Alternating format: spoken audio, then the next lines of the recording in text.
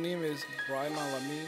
I'm age 37. Today's date is 9/16/16, and we are located in Greensboro, North Carolina, Central Liberia. And I'm speaking with Chantel Wesley, my wife. And my name is Chantel Wesley Lamin. My age is 39 years old. Today is September 16th, 2016. We're in Greensboro, North Carolina, and my relationship to my partner is I'm his wife. So, your war experience started at age 11. So take us back to the first day that you heard that war had hit your country. When was it, and what were your thoughts about what you had heard? The first day I heard about the war in my country was December 24th, 1989. It was the day before Christmas. We were all excited about the next day because those were the few days in the year in my country that we were allowed to eat chicken. So we were really looking forward to that day. But the news reported at 6 o'clock usually is when the news come on, and we heard the news about rebel has attacked my country of Liberia.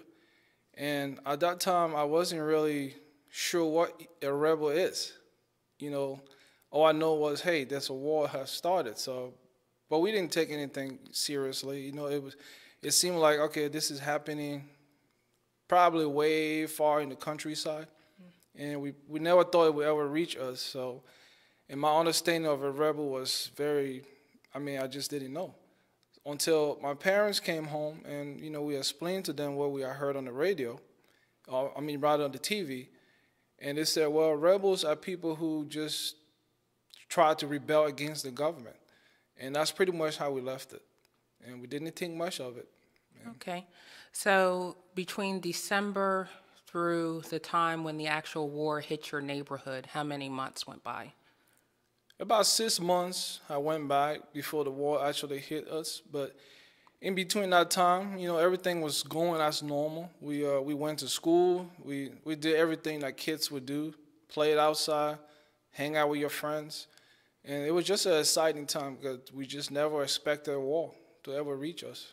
And did anything change about your neighborhood? Did you see anything differently? Did you hear anything differently, or other accounts of people who had firsthand experience of the war?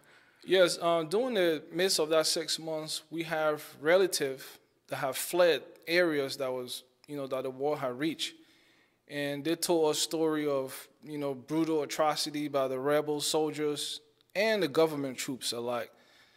But, you know, we couldn't really imagine it at the time. Based on what they were saying, we just said, oh, you know, that's pretty terrible. But we really never got a full concept of what war can really be like.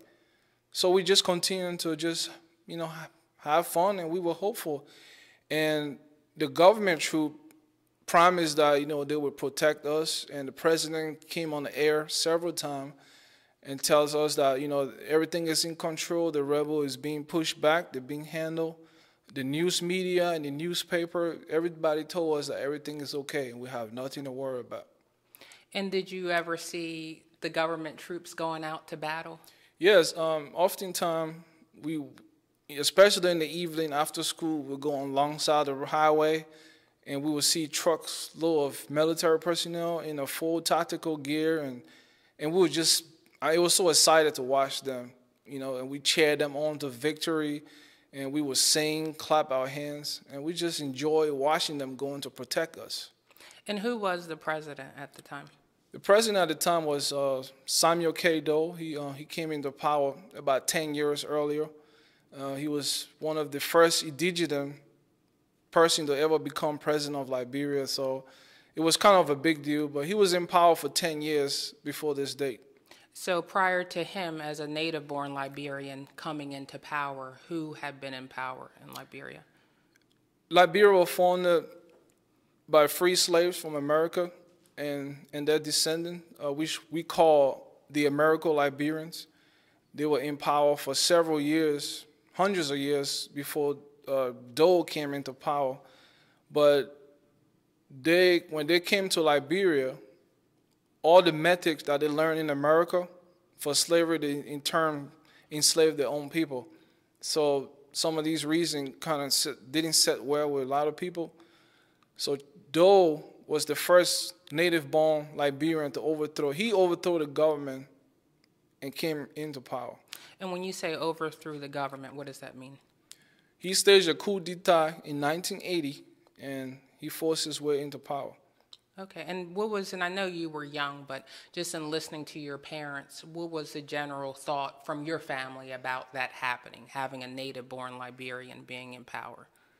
I think it was a big deal for a lot of, the native tribes. In Liberia, we have about 15 different tribes that is spread out in 15 counties. So it was a kind of a big deal because this is the first native-born descent to become president of this country. So it was a big deal. My parents are like, they are both native-born. So it was a big deal in our house. But as a kid, I really didn't get into politics. I didn't understand politics.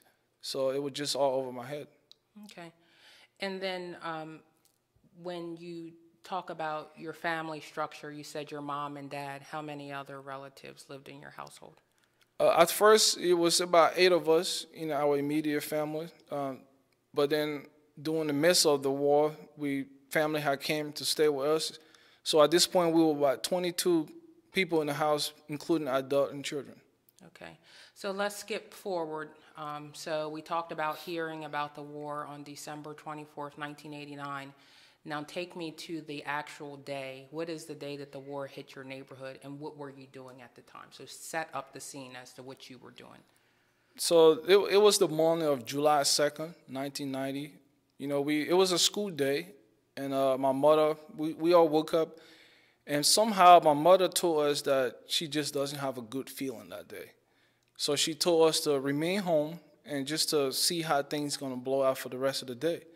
So we were excited. We said, yeah, we get to stay home from school today. So we got up, we had breakfast, and we went under this tree. It was like one of our favorite trees. It sat right next to the house. So we got up and we went and started playing, just like teenage boys would do, having a great time. We were playing checkers that morning, I remember. And we had made up checkerboards with made up seeds, and we're just having a good time having conversation between me and my brothers. Okay, so it's you and how many of your brothers are outside? Me and 5 of my brothers. Okay, and you're playing on this homemade checkerboard? Yes. Okay, and so then what happens? So for me, I've always been the person with a very keen senses, and I listen to the surroundings. So as we playing, I heard a very loud explosion, kind of sounds of a thunder. And I paused, and my brother's like, what are you pausing for? What's going on? And I said, did you hear that? They said, yeah, we did, but it probably thunder. This is in July, so I'm looking up. It's hot. The sky was clear. There was no sign of thunderstorm. So, I brushed it off, and I continued to play. And then a second explosion went off, and I said, did you hear that? They said, well, I think somebody's trying to start an old car. I said, I don't know. That doesn't sound much of like an old car to me. So they brushed me off again. And the next time I heard another third explosion. This time it sounded a little closer. But this time it's followed by a whistle. And then another explosion. And the ground started to shake. And instantly after that, we heard sporadic gunfire all over the neighborhood. It was finally like someone had just set up like thousands of firecrackers. And then gunshots flying. We could literally hear bullets zipping in our ears. Now, this is all new to me. I don't know what to do in the midst of this. So we standing, me and my brothers, and we froze. Just don't know what to do. And then suddenly, my father came out, with his head ducked, and he screamed for us to get in the house. So we all ran in the house, and somehow he knew what to do, so he told us to all lay on the floor.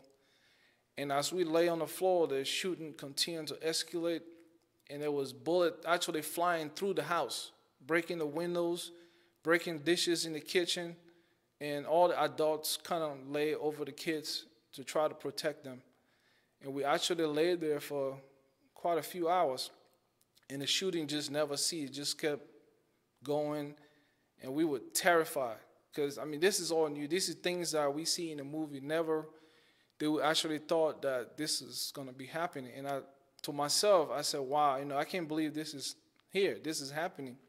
This is the war that, that people have been telling us about. And never did we realize that in 1,000 years that today would be that day. So we continued to lay, and then after a few hours of shooting, the shooting ceased, and we heard voices on the outside. And they were telling us to come out of the house. So at this moment, everyone in the house kind of panicked, thinking that, okay, they want you to get out because they want to blow up the house.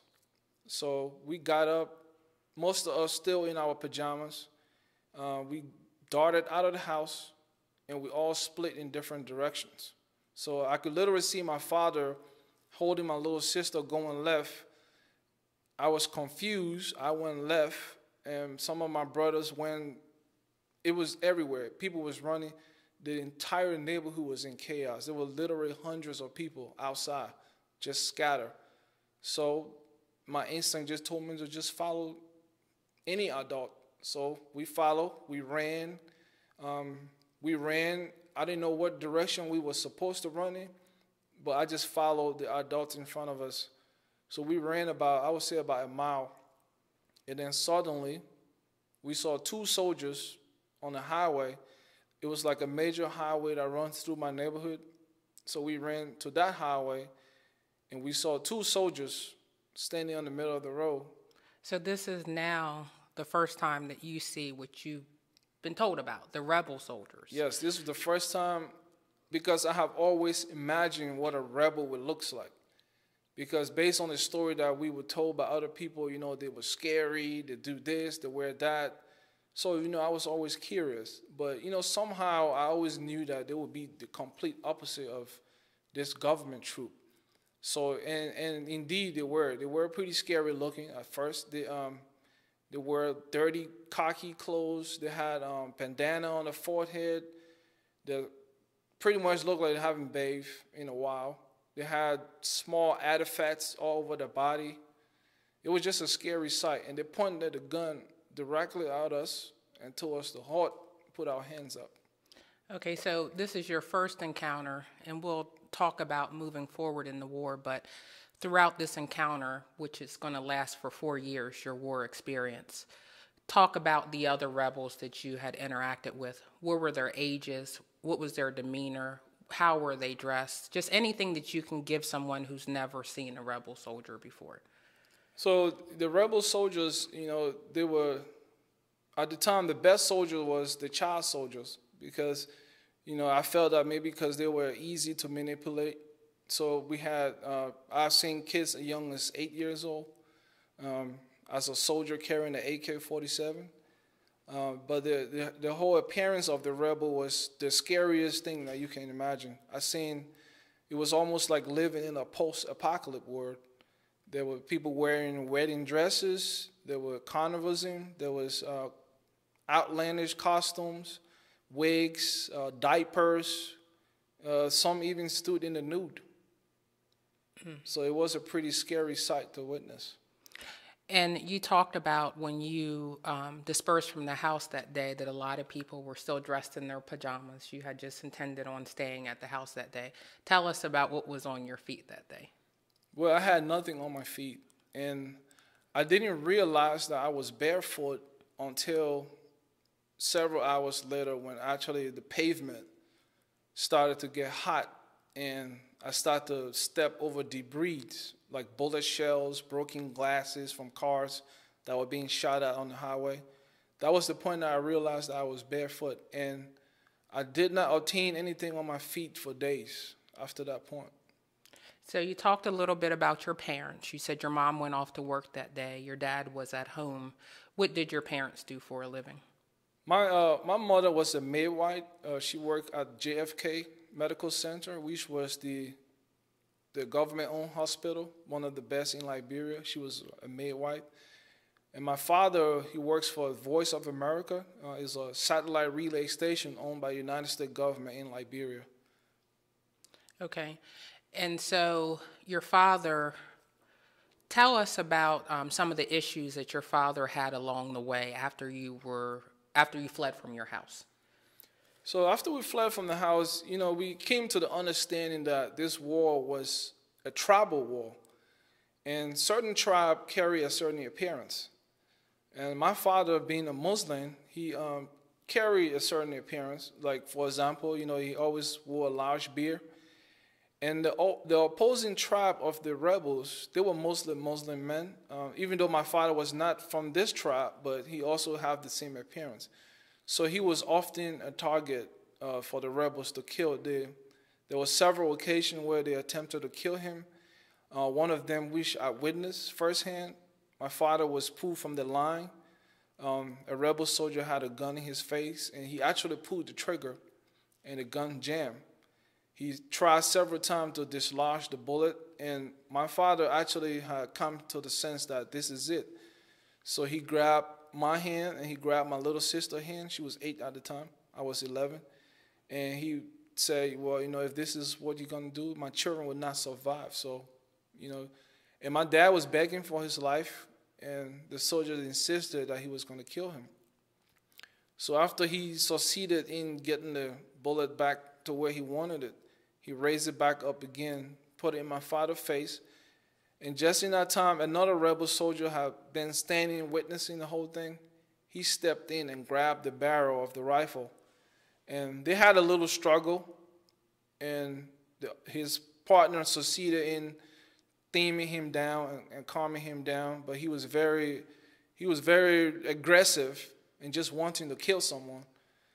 And his partner calmed him down, and he walked away cursing, and he looked at my dad and said, I haven't forgot you, I will get you today. And he walked off, and he told him that he would be waiting for him ahead. How did it feel to watch someone attempt to murder your father? Well, at the time I felt so powerless. Here I am, I'm a child. With all this, my world is falling apart. I don't know what to do. I have no strength. And it's like, just a moment of emptiness. I'm just like a floating dud, just sitting there watching. So after the war started and you guys fled from your house, and now you're walking, where are you walking to? Well, at first, the rebels told us that you just go, and, we were uprooted from our home, and we were told to just go in areas that they had already captured. So we had no idea where we were going at first. It was just thousands and thousands of people on this stretch of highway, no food, no water, half of them barefoot, just heading into the unknown. We was just like a herd of animals, just having no place to go. Until, it wasn't until 2 days later that my dad conveyed that we were going to go to his workplace. Being that it was a Voice of America, it was an American soil on Liberian land, so he assumed that it could be a safe place for us. So he would decide that we would head there. And when you got to Voice of America, what happened? When we got to the entrance, there was a rebel checkpoint. It was probably one of the most dramatic time of my life. As we approached the gate, we saw a group of rebels, and they had a man with them. His hands were tied behind his back, and they were actually singing around him. They had machetes.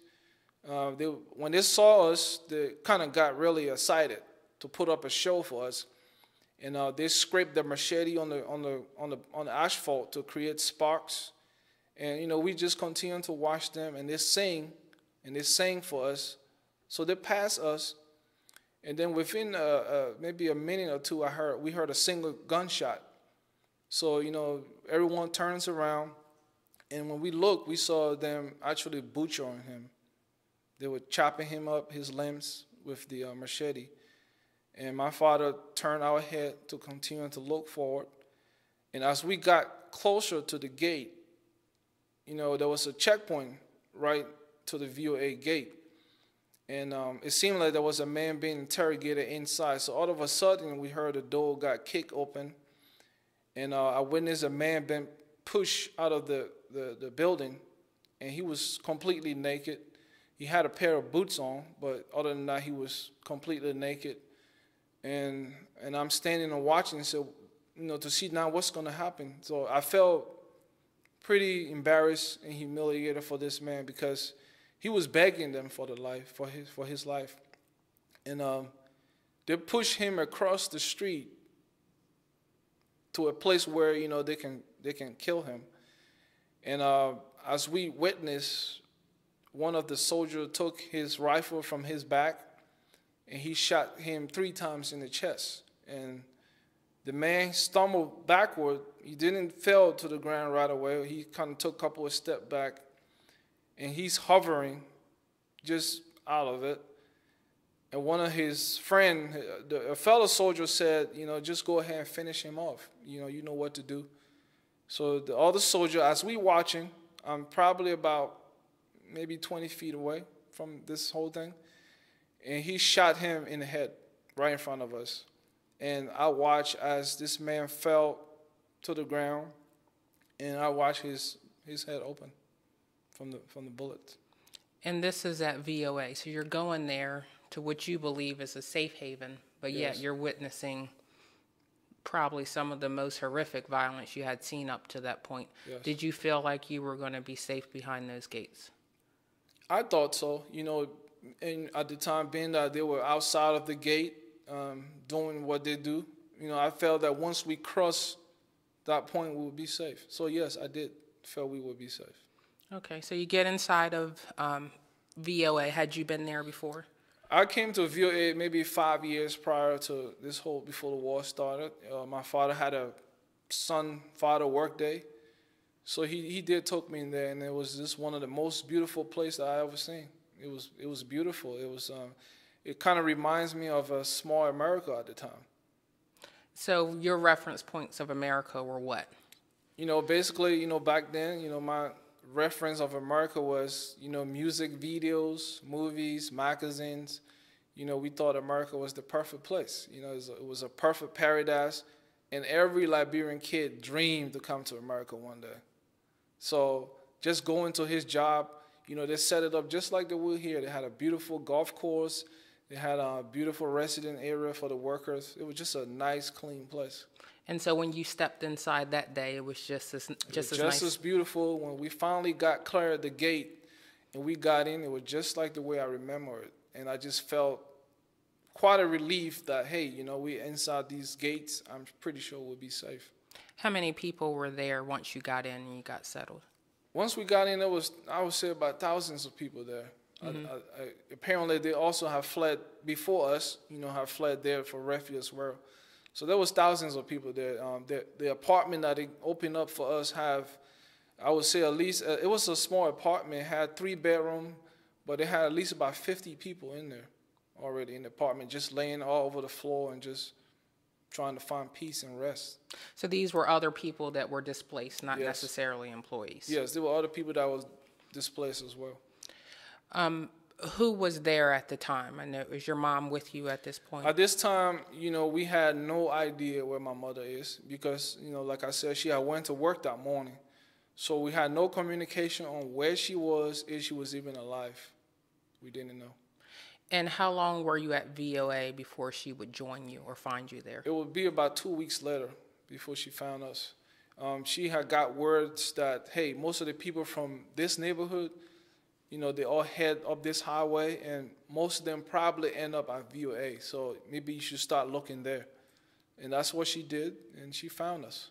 So in Liberia, then, was there a means of using a cell phone or some communication to get in touch with people to find out where they were? No, there was no such thing. Our life growing up, there's no such thing as a telephone. Now, in some instances, some higher people have phones, but the everyday life, there's no communication.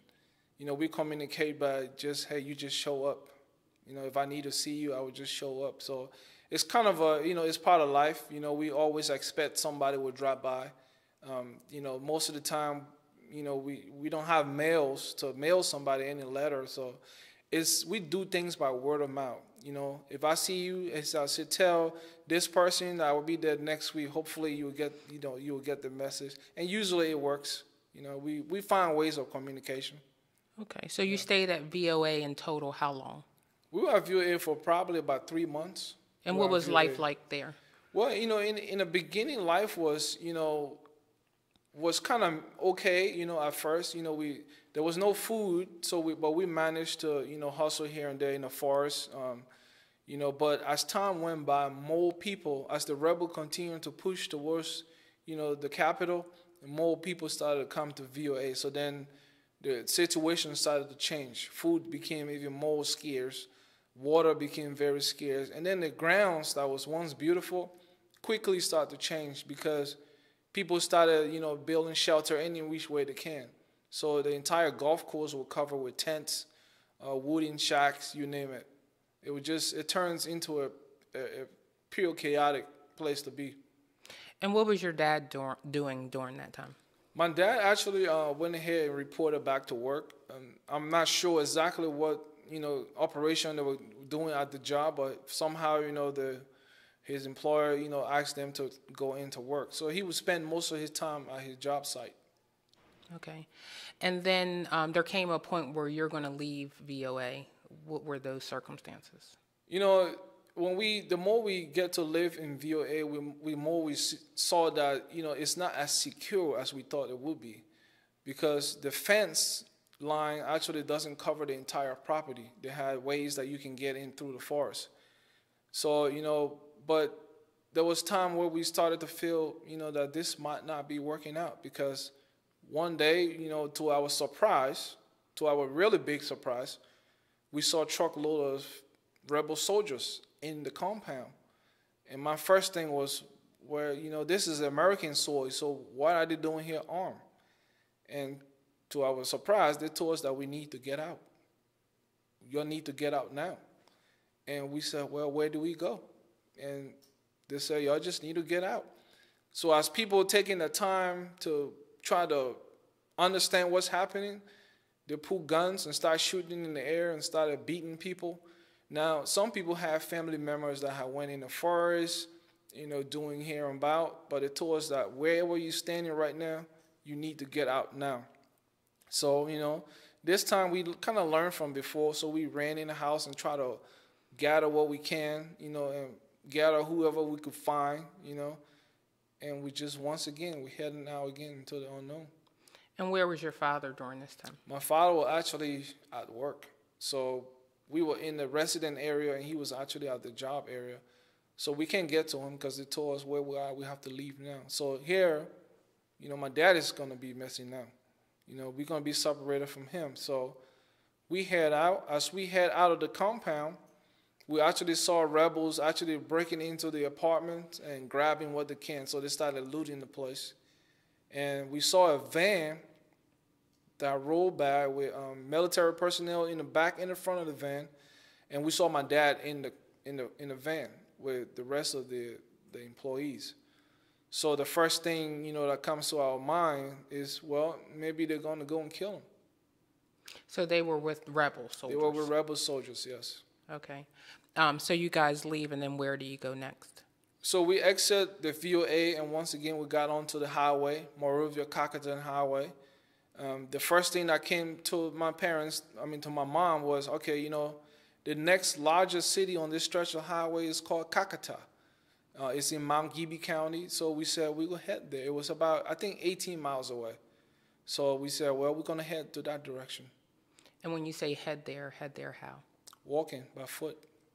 Okay, so you finally reached there, and did you have relatives there? It was actually a 2 days walk, but when we got to Kakata, we had my grandmother, lived in Kakata, so we were going to head to her place. Okay. So you go to Kakata to live with your grandmother, and tell us about what happens in Kakata. So, I have visited Kakata some years back, so things was kind of like just almost like I left it. It was a beautiful place. My grandma had 2 houses. Now, while we were living at VOA, our family have grown from neighbors that we used to live together back, at my home. So some of these neighbors, we have flocked together as family. So I can't exactly tell you the amount of people that we had in our group, but it was probably almost 30-some people at this point. So, but we were all like family, so we decided we were going to stay together. My grandma, she was, a loving woman. She opened up her home, one of her smaller home, and it was a 3-bedroom house, real small house, and there was already people in the house, but we made it work. So all those people, we were given 2 rooms to share, and so we started life again over. And Kakatan had it, day-to-day challenges, but we were making it work. The entire city was filled with rebel soldiers, and we started to live amongst them.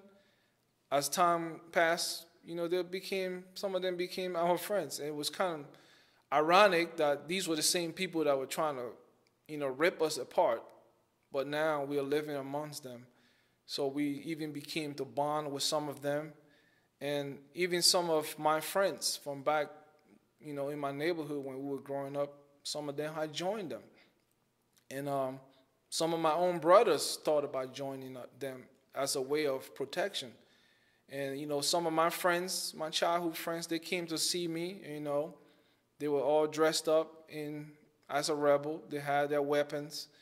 And, but I tried not to see them as rebels. They were my childhood friends.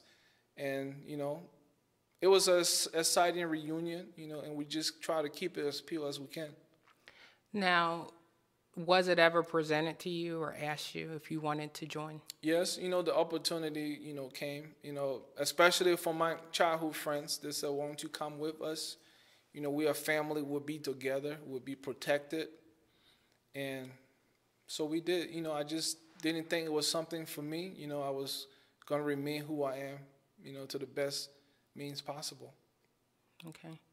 So you eventually leave Kakata, and then where are you going next?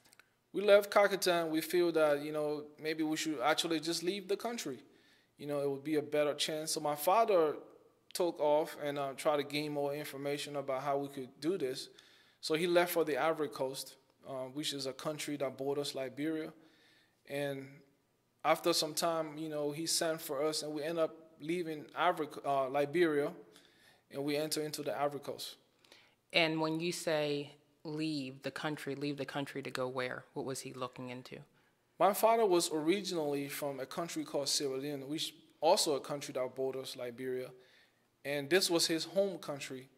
And he said, well, maybe we should try to head to his home country. But the only way that you can get there to actually go around several other neighboring countries like Ivory Coast and Guinea to get to where he wanted to go to.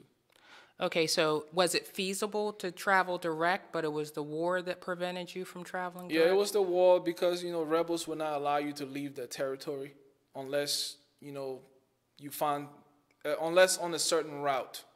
No, meaning that you can't head back to a certain direction because it won't allow you. So we had to actually go around the entire country of Liberia. Okay. It wasn't feasible, but it was the longest way possible, but it was the only way. And how were you traveling? We traveled mostly by cars. We would cramp up in little cars and just on the road for days and travel into all these different countries. And how did your dad manage to pay for that? My dad, he was very good with saving money, so he had stacked some of his money during the midst of all this. He actually hides his money in his underwear, in his socks, wherever he can, because if they see it, they will certainly take it from him. So it's kind of, what helped us along the way, or else we wouldn't have never made it out of Liberia. How was the travel conditions? Were the rebels trying to extort him for money? Every couple of miles there would be a checkpoint. They would search you. They would interrogate you. They would threaten to kill you. The roads was not paved. It was dust everywhere. There was places that we got to where we had to cross the river on a raft. So they would push the car into a wooden raft and cross the. I mean, it was amazing that a wooden raft could actually carry the car weight. But it was treacherous road. It was, it was hot. There was no water, and we would travel for hours and hours and hours with no food, just to try to get to where we got to get to. What was the demeanor of the rebels? Did they think they were fighting a good cause, or what was their demeanor? The rebels, they always tell us that we should call them freedom fighters. They told us that, they come to free us, And being a kid, I could not understand what the meaning of trying to free me. I didn't think I was in bondage. But what I see is you trying to kill me and trying to kill my family. So if you come to free me, why take lives? So I could not understand, their motive, but they felt that, this is a corrupt government and they will do anything they can to take this corrupt government down, to save the Liberian people. Okay. So over a 4-year period, you traveled through how many countries? Over a 4-year period, I traveled in 4 different countries. Okay. And was there ever a time when you came back home to Liberia? Yes, we actually, when we got into his home country, things didn't work out the way that we had planned. So we decided maybe we can head back to our Liberia and try to see if we can start over because, we had heard about this new forces called the ECOMOG forces, which is a country, several African countries that works together under the umbrella of ECOWAS. And it was sanctioned by the United Nations. There was actually initially a peacekeeping mission to Liberia, but I heard that we heard that they have pushed the rebels out of our neighborhood, out of our cities. So we thought, well, maybe we could actually go back home. And how long did you stay home before the war broke out again? We came back home, not knowing anything about what my country had become, and we started over. Our house, when we got to our house, it was totally gutted. Everything, when I mean everything, was gone out of the house. Everything was gone.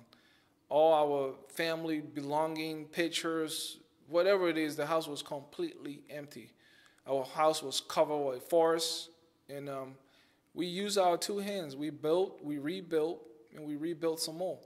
And we were able to move back into our home. And then, for a very short time, fighting started again. The rebels did not take the fact that, the ECOMOG had pushed them out, and they decided we're going to re-attack. And they re-attacked the city again. And once again, we were uprooted. After everything we had done to rebuild, we lost everything again for the second time. So over that 4-year period, you left your house, went back once, and then that would be the last time you would be in your home country. Saw my house. In your country? In my country, yes. And how did that feel? It tears you apart because, this is the life that you know, and this is your root. And because of the trauma that you experience, you purposely stay away from your country. And so eventually you would come to America some 4 years later. Yes. You guys got accepted into what program? So when we made it, after the Second War had broke up, we escaped Liberia again, and we went into a refugee camp in Sierra Leone called Waterloo. And while we was there, we learned about programs that help refugees resettle in America or in other countries, but most Liberians wanted to come to America. So, my father, we went and we tried for this program, and we got qualified. And I came to the United States as a refugee. We came in small groups. The first group was, me and my dad and my little sister. We came to the International Institute of Erie, Pennsylvania. They were our sponsor. They took us in, and we were grateful for that. My mother came several years later, and I still have my brother and his family still here, still there in Liberia. But since the 9/11 happened, it kind of put a tight lid on the whole process. So it took several years for him to make it. And many of your adopted brothers did not get to come. And you lost some brothers to death. Yes, I lost some brothers along the way. But my adopted brother could not come because the program was only for parents and their biological kids. So adoptive family did not count. And they will ensure this by doing a DNA test to prove that, they are indeed your children. So despite the circumstances, you end up in America. How does that feel to be somewhere that you had always dreamt about, but yet to have to leave a home that you had always known? When we were growing up as kids, we had always dreamed about the United States. And I have always known I was going to come here, but not in that way, not in that circumstances, not to be forced to, but, at the time I just felt that, this is great because America would probably give me the safety that I wanted, away from war. And, so, I was excited to come here, but at the same time, just the people that you leave behind, that couldn't make it, I felt, okay, why am I so special that I'm getting to be safe? But just the people that you leave behind, you always remember their faces. Mm-hmm. Yeah. And as a newcomer, as an American, looking at you as a newcomer, what would you want me to know about newcomers to this country? I think, one thing, with newcomers is that, there's faces behind why we come. There's stories on why we come. We come for various reasons. But, in my situation, I came to save my life. And America was that great hope that could give me that. So, people are willing to do anything to